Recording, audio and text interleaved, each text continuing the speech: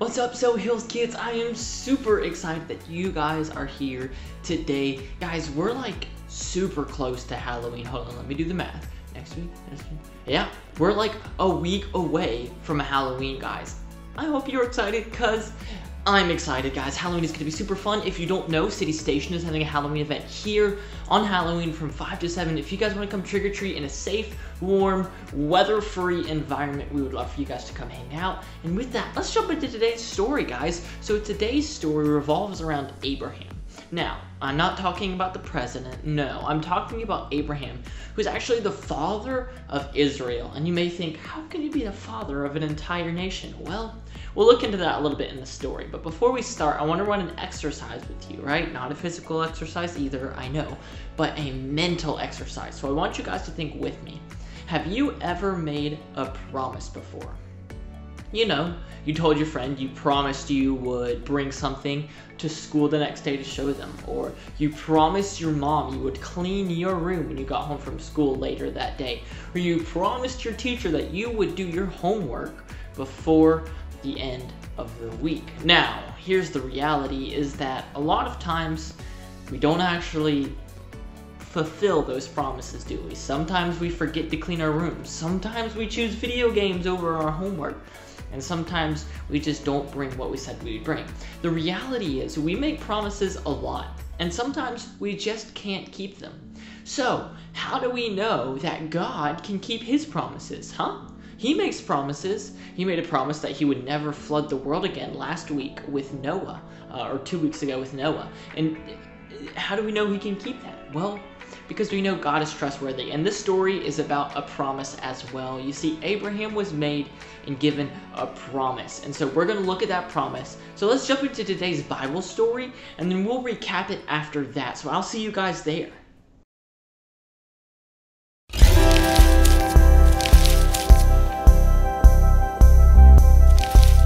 Abram and his wife Sarai were part of Noah's family who had spread out on earth after the great flood. God chose Abram for a special plan. He told Abram to move to a place that he had never been. God promised to give Abram a large family and land for his family. All the peoples on earth will be blessed through you, God said. This was a good promise, but Abram was sad because he didn't have any children to inherit his blessing. Still, Abram obeyed God. He went to the land of Canaan with his wife and nephew. One night, God led Abram outside. "Look at the sky and count the stars, if you can," God said. Abram couldn't count the stars. There were too many. "Your family will be that numerous," God promised. Abram believed God, and God was pleased. God said, "I will give this land to your descendants." "How can I be sure?" Abram asked. So God did something to show Abram that he would keep his covenant or promise. First, God told Abram to bring 5 animals: a cow, a goat, a ram, a turtle dove, and a pigeon. Abram obeyed God. He brought the animals, cut them in half, and laid the pieces across from each other. Then, when the sun was setting, Abram fell fast asleep. While Abram slept, God told him what would happen in the future. He said Abram's family would be slaves in another country for 400 years. Then God would judge that nation and bless Abram's family. But first, Abram would live a long, peaceful life. When it was dark, a smoking fire pot and a flaming torch passed between the animals. These items represented God. This showed that God would be responsible for keeping his promise. When Abram was 99 years old, God talked to him again. "I am changing your name to Abraham," God said. "You will be the father of many children, grandchildren, and great-grandchildren. They will become many nations, and some of them will be kings.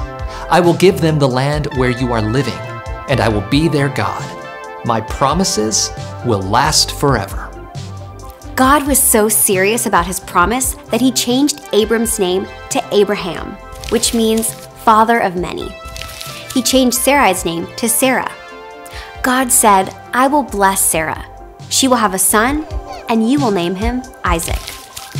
God promised to keep his covenant through Isaac and his future family. God promised to bless all the world through Abraham. God sent Jesus from his home in heaven to be born on earth into Abraham's family. Through Jesus, all the nations of the earth are blessed because Jesus saves people from their sins.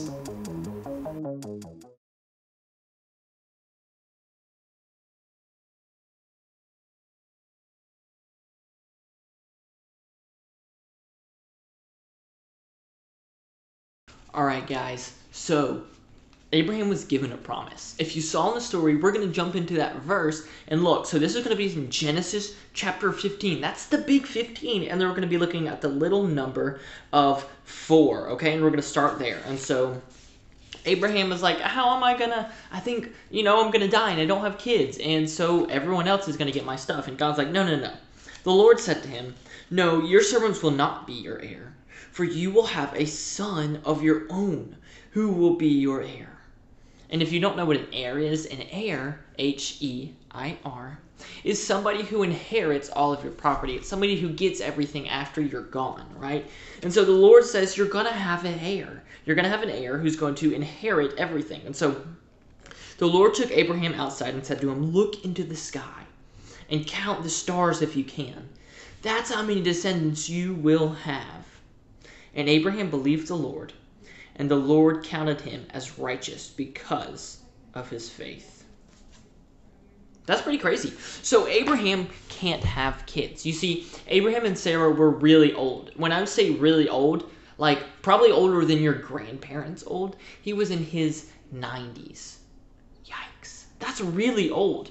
And Abraham was as well. Or Abraham and Sarah, they were both really old. And here's the thing, is you can't really have kids when you're that old. Your body just doesn't do that anymore, and it can't have kids. And so Abraham's like, how am I supposed to be the father of a nation that counts the stars, right? As many as the stars. Have you ever looked up and seen all of the stars?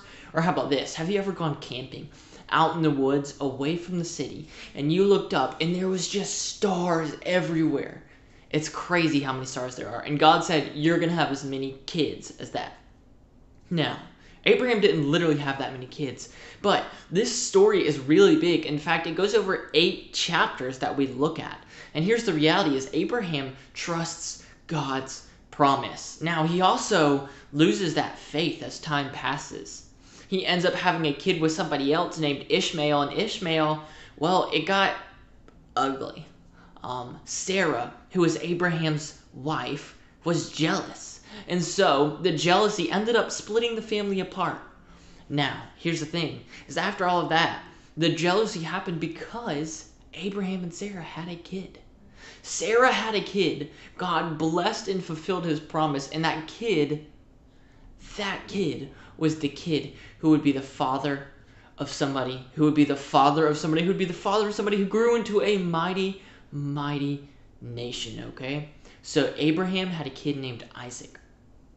And Isaac ultimately gave birth to kids who gave birth to kids. And we see the whole nation of Israel come from this one kid.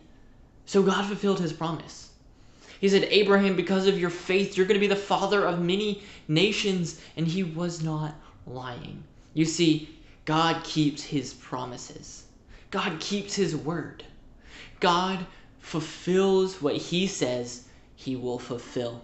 Later on, we're going to see Abraham get tested. He's going to be tested with his faith and his faith in God and his promise. And we're going to see Abraham actually succeed in this test. But what we want to focus on right now is that God will fulfill his promise. And you see, ultimately, God gave us a promise in Genesis chapter 3. He said there will be someone who will crush the head of this snake, who will defeat Satan. And by giving Abraham a son, and by creating the nation of Israel, God was setting up that promise, right? You know that ultimately through Abraham and his family and the descendants of Abraham, that Jesus was born. It is through him that we get Jesus. And so when God makes a promise, he means it. And for us, that means that we are saved.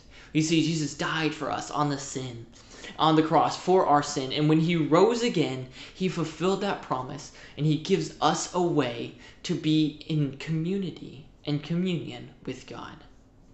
So remember, guys, God will always fulfill his promise no matter what, no matter how impossible it seems. When God gives us a promise, he will fulfill it. So we can trust God no matter what. Thank you so much for watching, guys. I hope you guys enjoyed, and I will see y'all next week with our next episode. Bye.